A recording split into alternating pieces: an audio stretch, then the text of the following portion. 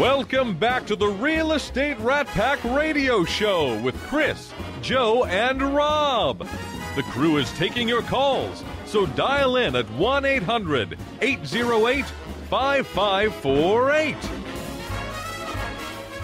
And welcome back to the Real Estate Rat Pack Show. You know, we always want to hear from you. You can give us a call. We are live in the studio at 800-808-5548. Time flies when you're having fun, so make sure you get those phone calls in, get those questions in. We're talking about the future of real estate. Obviously, we started off right now with Berkshire Hathaway. That's a great future in real estate right there, let me tell you. You know, and now we're going to transition over to Nicole Brende. Nicole, how you doing? Good morning. Thanks for waking me up on this beautiful Saturday morning. Well, you know, knowing you weren't woken up. You were already doing 1,000 things, and you happened to stop by the studio, which we really appreciate. Well, I'm glad to be here. Thank you. And Nicole comes from a background that Nicole used to do a TV show called Hot on Homes. Yes, it was an exciting show. It's still on the air, just featuring master plan communities across the greater Houston area. So I picked Nicole up at an event the other night. I would say you spoke to Nicole at an event the other night. It's funnier the way I said it. And we started talking. I thought, well, this is a perfect match, is have somebody who understands media come to the show and maybe even give us some pointers on what we can do and things like that. So thank you so much for being here, and I appreciate it very much. So talk about the future. You've been in real estate for how long now? For a lovely 2.5 years selling real estate, but I've been born and bred in the business. That's right. Your father's and I will a developer. not tell you how old I am. I'm sorry. and we're not going to ask. So that makes it easy. So you're with Martha Turner Properties. Correct. And you were selling probably higher end homes, things like that. I think Correct, you said you yeah. did like $6 million your first year. I did. Yes, it was a lot of blood, sweat. And tears. And tears. And we were talking about on the break, and we were talking about, you know, there's no transactions now that are easy. And so when I'm talking about the future of real estate, and then Chris, you might want to jump in here because we have some changes coming up with financing and things like that. Are you finding that each month or year goes by that you're finding that more difficult to close these transactions? And what do you see in the future for doing business? I mean, I definitely see that there's a lot more work that we need to do to help our buyers, get through the process. I've definitely learned that, have your core lender or two that you do a lot of business with, and really encourage your buyers to work with them, because we can get through the transaction with the relationships we've built and the trust. It is about relationships, bottom line. And Chris, I know you've got some big changes coming up with the CFPB, which is the Consumer Finance Protection Bureau. That is correct. Something brought to you by our government and to protect the consumers out there. And so what do you see happening? Well, it's interesting. One of the things we've had, unfortunately, we say everybody, is the pendulum has swung so far to one side on the lending side, and it's continuing to swing, unfortunately. One of the things that I always like to focus on the positive sides, right? One of the things is the lenders that are still available out there are really the top of the cream of the crop. I mean, like everybody. Mortgage? Yes, exactly. I'm not into self promotion, but yes, companies like ourselves. That's what you got me for. Yes, that's what I got you for there. But one of the things, just in general in the industry is we had a lot of changes that have now brought about that loan officers are required to be licensed by the National Mortgage Licensing System, required to have ongoing education. Believe it or not, these were not things that took place as little as 3 years ago. Ongoing education. And so then what they're continuing to do, though, is put laws and rules and regulations in place. Now, I'm not a fan of how strict they're getting, because some of the interpretations that they're doing, for example, for the qualified mortgage rule that's coming up, is going to have some negative effect, right? And the reason why it's going to have a negative effect is there's two sides. One is what the government intends it to be for, and secondly is what we have to interpret it for to not be sued.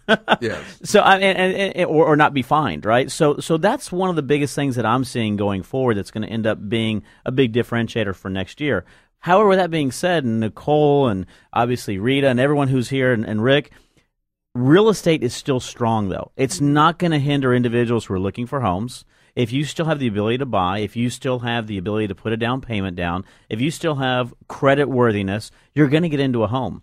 And the market is maintaining interest rates at a very low rate right now. So, Nicole, when you're starting to work with somebody, and do you have a speech or a talk about this is what the mortgage process looks like? Of course, you're probably working with people who are not first-time home buyers, too, so they've been through the process. But it's changed. It's not like it was, like Chris was saying, 3 years ago. And so going forward, What do you tell them?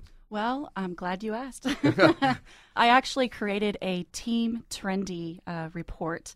My nickname's Trendy Brende. So once you join my team, I have a whole start to finish process on how the home buying process works. So if they know how to read, they can get through Well, we the know transaction. realtors don't read, but we know consumers do. But, my core business are the millennials, the Generation Y, the people born from 1980 to 2000. There's about 30% of them out there buying houses. And Generation X, there's about 30%. So you're looking at 60% of home buyers. That's where my focus is. And you know what? They're on Facebook. They're on Twitter. They love my blog, Trendy Brende Report. Just any way to get out in front of them. I have a restaurant report I send out. Just ways to interact other than real estate, but still tie into real estate. You're building the trust. Which is kind of, we do personal relationships. We don't always talk about what we do. We talk about what movies we've seen and things like that. You about had a question. I interrupted. No, and I agree. Nicole. One of the things, and it goes very good to what we were talking about earlier, is the one thing that we're seeing is the new generation of buyers. Obviously, the one thing is how you market to get in front of them. But then, do you still see that you still go back to the old ways, which are face to face, standing up and walking them through that process as being still the tried and true way of moving forward? I mean, we're all human. We touch, feel, see. We've got those senses. Yes. So I absolutely do get in front of them, and I'm all about. That's how I met you, going to an event. So just create an opportunity to have some fun, get together, network, and yes, get in front of them. Yep. And we had the group of the NRG group last year for the winners of the 20 under 40, and we had some of the same conversations. And so, the echo boomers, that is the Ys. That is the group that is about equal size to the baby boomers. So it's real different, but they have different needs and wants than we were the accumulation age, and so we were all about acquiring. We wanted big homes and fancy cars and this. I'm seeing the younger people being a little more practical. Is that what you're seeing? Oh, I absolutely agree with you. I think they have less concessions. They don't have, a lot of them are single, so they don't have husband-wife decisions to make. They don't have children decisions to make. They want an urban lifestyle. They want to be able to walk to restaurants, low-maintenance lifestyle, and just, enjoy their community. The other thing I've been seeing a lot, in regards to the real estate transaction side of things, which years before, I'm still a face-to-face guy, but they also want to be able to meet with you on a spur's moment notice when they want to. So you have to also make sure you're very flexible and knowing, because a lot of times, as you mentioned, these are individuals that are out there, they're traveling, they're going back and forth, they're in town. It's nothing now to walk into my office any day of the week and all of a sudden have 3 or 4 people pop in who are doing loans transactions would say, I just want to drop in and drop this off really fast. Whereas before the tradition was, let's go ahead and make an appointment for tomorrow. I'll see you at 3 o'clock. That's really starting to change. And so one of the things that we've gone through and really educated our staff on is always be prepared. Always be prepared for somebody to drop in, because that new generation is fast. In fact, it's so fast that if you don't pick up the phone, they'll change. They'll move on. Well, there's a company out there. It's called Uber, and it's a limo service. And they get a call, then you do it off your iPhones and off your Droids, and they have 10 seconds to respond to that call, or it goes to the next driver. It's an awesome system, but this is what's happening with we're used to the instant information. So you find most of your clients are going, I want it, and I want it now, and not when you're ready to do it, when I want it. You can definitely set expectations. Definitely when you say you've got dinner with your family, they're cool with that. But text message, they love texting, and I've even previewed properties doing FaceTime. They're not even with me, and I set up a whole FaceTime walkthrough. So they love their technology. They do love to communicate, and you'll win them for life. Oh, I would absolutely agree. And let us know a little bit. Obviously, it's great because you were, as you mentioned, sort of born and bred in the real estate industry. You've gone across all aspects of things. Your father, obviously, being a big developer here with Lantejas, and all the changes. Let us know a little bit. Obviously, you got into it 2.5 years ago. Why did you get into the actual realtor portion of things after being in so many different aspects of the real estate business prior to? What drove you to get into the business? Well, I have a communications background, as you know. So I, have 10 years getting in front of people on television, communicating, telling stories, sharing stories. And what better way to do that for a longer term than being a real estate agent? I get to deal with people every single day, and it's not just, finding a house or selling a house. You're talking about life in general. Right. You learn all about their families, their hobbies. And I love people. I'm very social. So, I'm involved in a lot of organizations. And to me, this doesn't feel like work. And then once we get to the end point, yes, it's nice to get paid. I love the paycheck.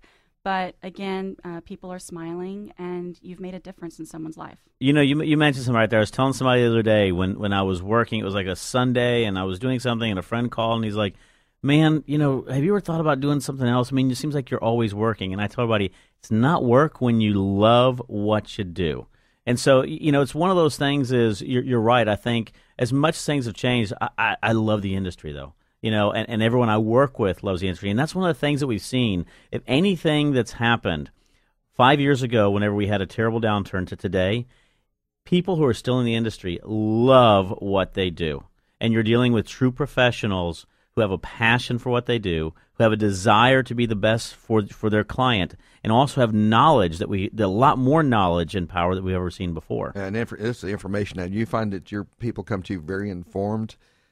Extremely informed. But one of my clients, I asked them, I'm like, how did you choose me? They said, you were the less scary looking person on the internet. So realtors, take good pictures, okay? Oh, yeah. That's my tip to and agents. update them about every 2 years, because they start looking at your card and then looking at you and going, is that your daughter or son? Anytime you have a name like nickname like Trendy Brende, you're going to get picked up. You're going to have people go to you. And I've always followed you on all those different items, and I'll tell you, you give some really good information out there, not just about real estate, but just about Houston in general. And that's one of the things we tell everybody. It's great to be able to promote Houston and what we do as a society, as friends, as things to do, as places to go, and as people to see. So yeah. I wasn't born here, but I ran here quickly. Absolutely. That's what they say. So we are going to a break, and we will be right back.